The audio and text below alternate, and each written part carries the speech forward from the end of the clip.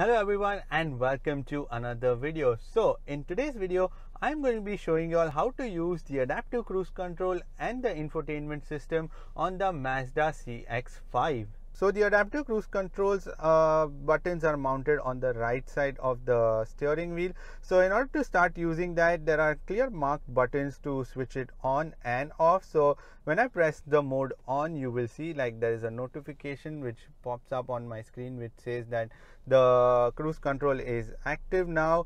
In order to start using the cruise control, whenever I want to set at some speed, I can go to that speed and press the set button, and it would set and show you the speed out here, and also on the heads up display which is out there. Also, if you want to go down, you can increase or decrease the speed in a step of 5 kilometers by pressing the button minus or plus, and in order to resume the cruise control from where you left it, you can just press it in. And there is another switch which is maintaining the distance. So if I show you on the screen, it will actually show me right now without the cruise control. Yes, so you can see it's usually thick white bars that will show the distance to the next car, so that you can set using this button out here. And in order to switch off the cruise control, you can press this cancel button. So the infotainment screen is a TFT screen, but a little bit smaller, but it's all right. I mean, it's not in your eyes when you are driving it. It's a TFT touch screen, and also it can be used using the dials out here. So this is the volume dial, and this is the main controller. There are shortcut buttons for your navigation, home and music, and the back button and the favorite button.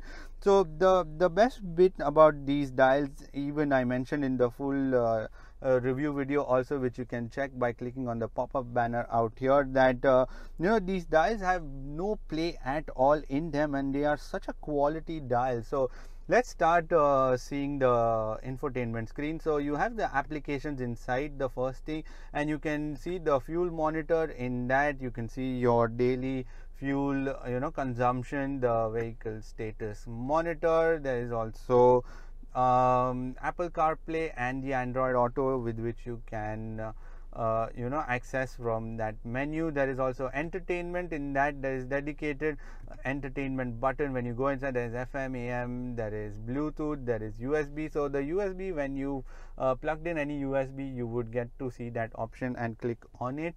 And then we go to the auto memory, which is automatically it will put up a radio list for you of all the stations. And then there is the favorite, which you can also access using this button. So there is also after that the scan button to scan the radio channels. Then you can manually tune it, and then you can do the previous and all of the sound settings from this option. So this car comes with the Bose music system, which is 10 speaker music system, and all of the settings can be changed from here. There's Bose center point. I suggest you keep both these options on, because after that the sound clarity is phenomenal. There is also the clock settings that also can be accessed later on. I will show you the menu through which you can use that. There is communication menu, which, so my phone isn't connected here right now, but if it is, it will show me all these settings like the favorites, contacts, call history, dial, SMS, and finer settings that I want to do. Then there is the navigation system. The navigation system is pretty straightforward, you can use it, but I prefer just the Android Auto or the Apple CarPlay and the Google Maps using that. But otherwise it's still a decent system, but it's just better because you're familiar using the Google Maps. So you can use the maps from here also. You can select the point, you can put it in the center where your location is. Immediately you can enter in the new destination. There's also a 3D view with which you can use. The system in general is a little bit laggy, that I found sometimes. Like it takes a little while to just go to the menu options that I have pressed. So let me show you a little bit delay that is. So you can see, like when I press it, it takes a little bit. So again, this is the adaptive display, which is your heads up display. So I can change the settings on that. I can change the brightness, I can change the rotation. There's also the display information, which is your the information on this, so I can change that also. There is also street information.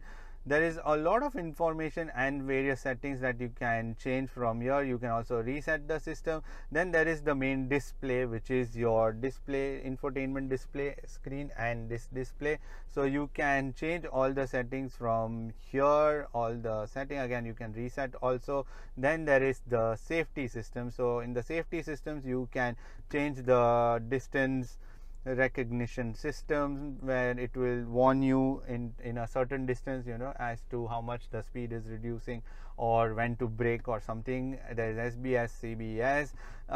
There is also the blind spot monitoring system. Again, you can change the system, switch it on or off, and also how, you know, intense you want the monitoring system to work. There is lane keep assist system. You can change various settings from here, you know, when do you want the alert, when do you want the warning about, you know, changing lanes. And the alert type, which is the vibration, is your steering, so you can change to beep or rumbling.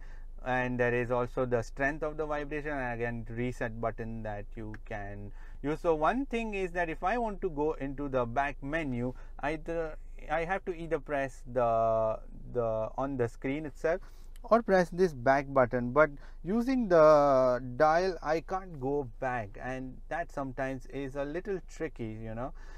Especially when I am driving, I have to remember that I have to press the back button. So next is the sound system, which I showed you before. There are many ways you can access the sound settings from here. There is also clock. You can change the clock settings from here. There is also the finer settings, which is your vehicle settings. Now the rain sensing wipers, if you want them on or off. The door locks, you can change you know, how when should the auto door locks work or not. There is also keyless lock beep volume, which is the amount of beeping you want when you are entering without a key or leaving the car when the car is on, and the beeping effect. So the auto lock also, there is also walk away lock. I can keep it on or off. Then again, let me show you, like when I press the back button, it doesn't do anything, so I have to press it on screen buttons. And there is turning feature. So in that turn, you want the flash to, so when I press the turn, it's 3 times when it would beep. So if I want that to happen, I can keep that option on, or I can change it. And then the indicator volume also I can change. There is also vehicle, then there is lighting.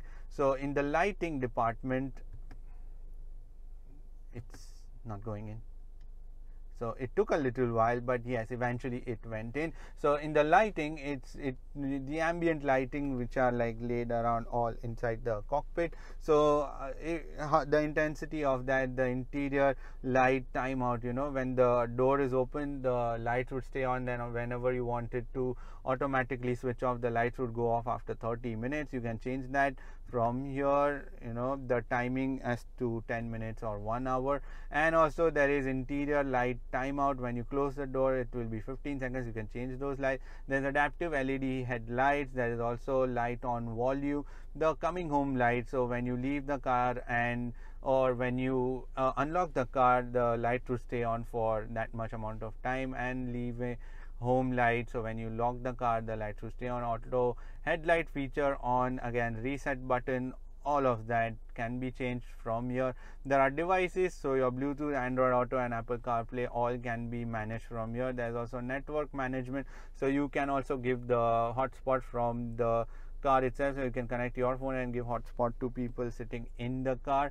And there is also system. So this is the intense bits where you can change everything, like your minor settings from your tooltips, the language, the temperature in degrees or Fahrenheit, the distance, miles or kilometers, the music database update, and the factory reset. Again, about is about your car. So that is pretty much it for this video. Give it a thumbs up if you like this video, and if you think this video was helpful in understanding the adaptive cruise control and the infotainment system on the Mazda CX-5. Now if you want to subscribe to my channel, then click here, and if you want to watch more videos, then click here.